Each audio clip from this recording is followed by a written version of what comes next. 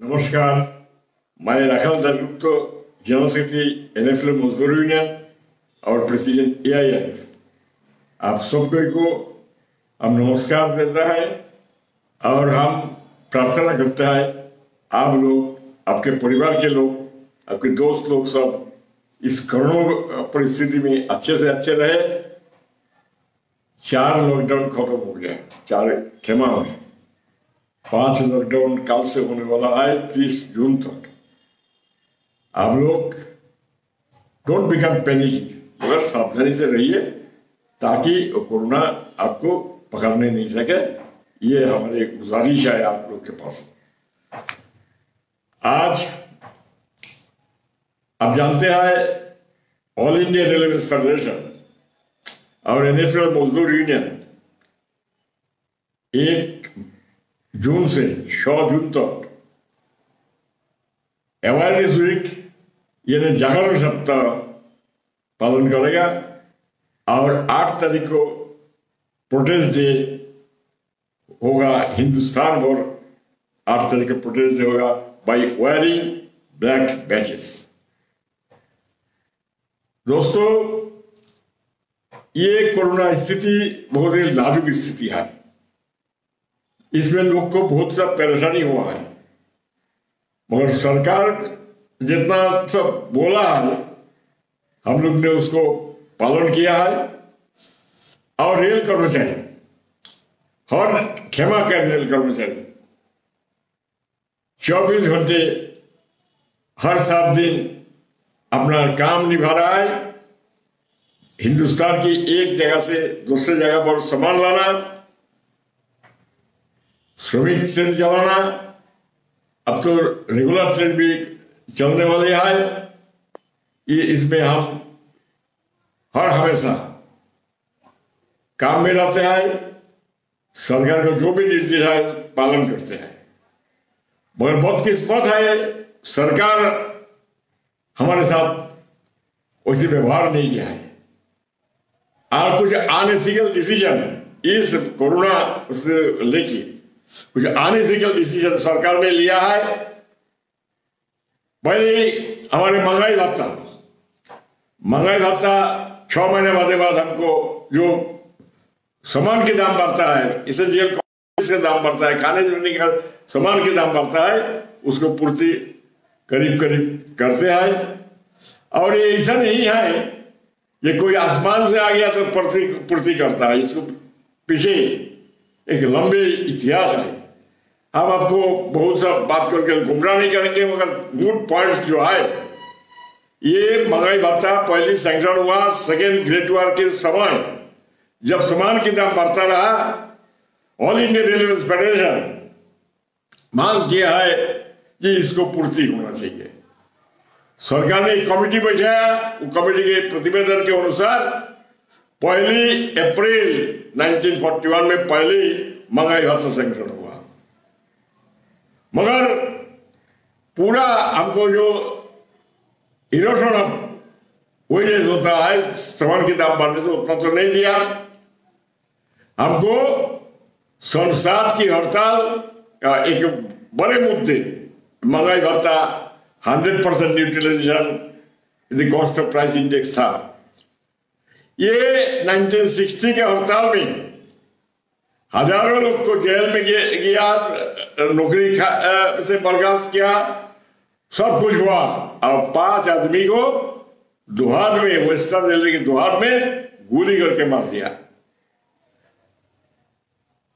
इसके बाद 2 कमेटी बैठे, एक जस्टिस SK दास के नेतृत्व में 1964 में। उस कमेटी का जो टर्म्स ऑफ रेफरेंस था वो AIRF के साथ डिस्कशन करके नहीं हुआ, इसीलिए AIRF ने उस कमेटी को बहिष्कार किया था। बाद में फिर जस्टिस गजेंद्र का नेतृत्व में और एक कमेटी 1966 में सरकार ने बिठाने का काम किया। उसमें थोड़ा बहुत सुधार हुआ, मगर पूरी नहीं हुआ। 1971 के हड़ताल में ये भी एक भारी मुद्दे की आया, महंगाई भत्ता पूरे होना चाहिए। 1968 में 9 आदमी को सरकार ने मारा। 8 आदमी गोली करके मारा, 1 आदमी के लाठी पेटा करके मारा। 74 के जो 20 दिन की ऐतिहासिक हड़ताल, उसमें भी 4 आदमी को सरकार ने जेल में मारा।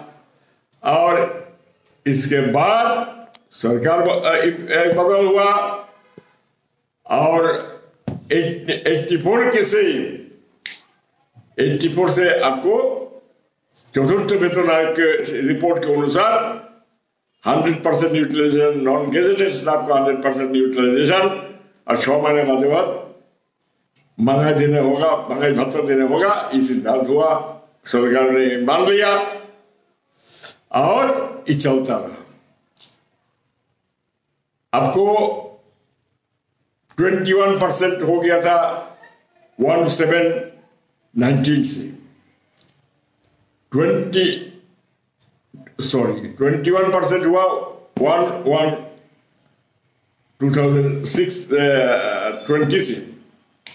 20 से, और इसे सिद्धांत हो गया था जो उसको देना है। मगर अचानक 23 अप्रैल को सरकार ने उसको फ्रीज करने का सिद्धांत लिया। हमारी बात है, सरकार अपने गद्दी पर बैठा कॉन्स्टिट्यूशन को, ये जो कॉन्स्टिट्यूशन का किताब है, ये कॉन्स्टिट्यूशन को शपथ लेके बैठा है। और इसी कॉन्स्टिट्यूशन का आर्टिकल 360 में बोलता है ये सरकार की पावर नहीं है, ये सरकार के कोई कैबिनेट के पावर नहीं है, कोई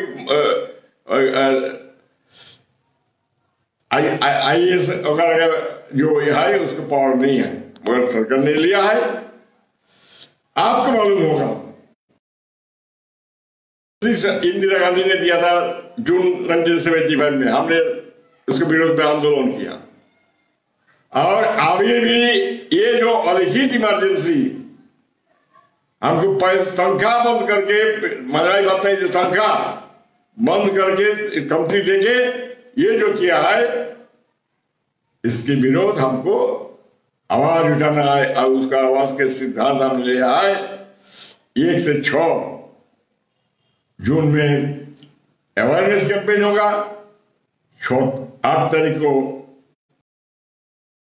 ब्लैक बजेस, और ये मल्टी स्किलिंग, आदमी समझेगा सब ओनली स्किल्ड स्टाफ का मल्टी स्किलिंग होता है। दूसरे लोग बोलेगा अरे हमको क्या करना है। मगर ये मल्टी स्किलिंग का जो कमिटी बैठा है 8 मई को, उसमें कुछ सजेशन दिया कैसे कैसे करेगा। स्टेशन मास्टर के साथ पोर्टर जोड़ के करो, ऑफिस के साथ पियोन जोड़ के करो, इत्यादि। और ये आर्टिजन का जो है, मैसन, कारपेंटर, फिटर, जो भी है, इकट्ठा करके एक डेजिग्नेशन लगा के करो। इसका मतलब है लोग को छाटे नहीं करना, लोग को कमती करना। और लोग ऑफिस में ई ऑफिस करके कोई ना ट्रेनिंग है ना कुछ है, ये भी एक आदमी घटाने की एक परिकल्पना है, चक्रांत है। इसके विरुद्ध हमने जंग उठाए और हमारे रानी साहब भाई लोग जो आए वो डे 1 से काम कर रहा है। मगर चूंकि रेल के आवागमन सरकार ने भारत में काम और भी नहीं करता है, और रानी साहब की 30% पे element is in build in running house.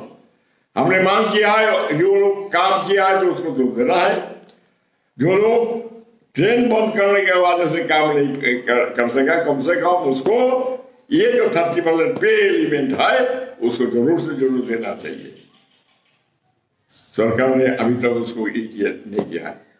इसके विरोध हमको लोग को जागरण करना, 1 जून से 6 जून और 8 जून को काले बिल्ला लगा के, काले झंडा लगा के, सिर्फ बिल्ला नहीं, काले झंडा लगा के 2x3 फीट झंडा कीजिए 3 फीट लंबे और 2 फीट चौड़े झंडा भी लगा दीजिए ताकि आम आदमी को पता चले कि ये प्रोटेस्ट हो रहा है।